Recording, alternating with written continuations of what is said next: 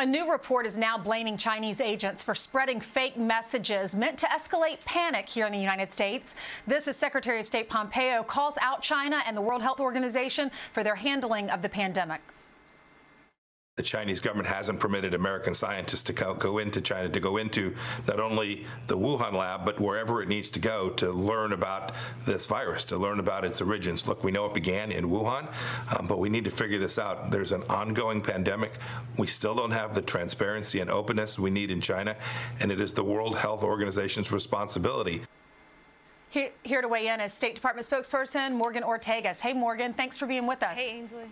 Good morning. Hey, I want you to elaborate on this. You're welcome. Thank you. I know that, China failure to alert the United States. WHO downplayed it, waited 6 days in China to notify anyone of how bad it was. And now we're learning that they tried to spread panic here in the United States. Tell us more about that.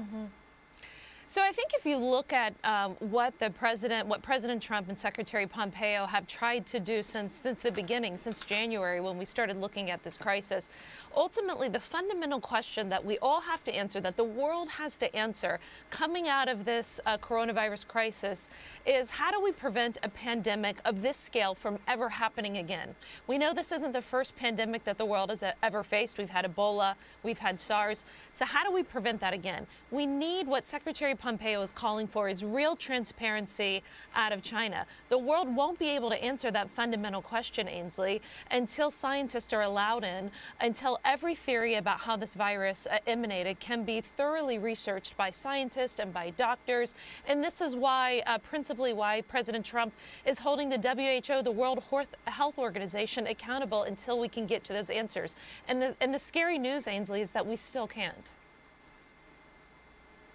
So I was impressed with what the president said. He doubled down yesterday. We're all sick of Iran and what they're doing with our boats. They had these 11 fast boats that harassed and approached our warships in the Persian Gulf. And the president said this. We don't want their gunboats surrounding our boats and traveling around our boats and having a good time. We don't want them anywhere near our boats. We're not going to stand for it. So if they do that, that's putting our ships at danger and our great crews and sailors in danger. I'm not going to let that happen. And we will. They'll shoot them out of the water. So, Morgan, he's saying, Iran, you've been warned. Yeah, and as Secretary Pompeo said yesterday, the president's been very clear with the Department of Defense and the Department of State to protect our diplomats, to protect our soldiers, our sailors, everyone who is overseas. There was another important thing that happened with Iran yesterday. In addition to the president's announcement, we saw another missile launch out of Iran. Secretary Pompeo has said that he believes that this defies UN Security Council Resolution 2231.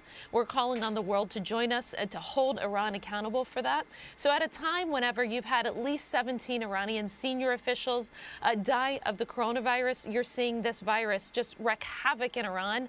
Iran is spending their time harassing American ships and launching missiles in defiance of UN Security Council resolutions. Why don't they take that time and effort and money and actually use it towards their public health ministry to help the people of Iran? Yeah, how do you explain that to your people who are dying and don't have jobs? Meanwhile, they have the satellite. They said it was successful yesterday. What does the State Department say about that satellite that they launched? Yeah, so the Department of Defense confirmed some of the details last night, and we think that this is a flagrant violation. This is something that the world should be up in arms about. Iran, while they are launching this missile, mind you, are asking the United States for sanctions relief.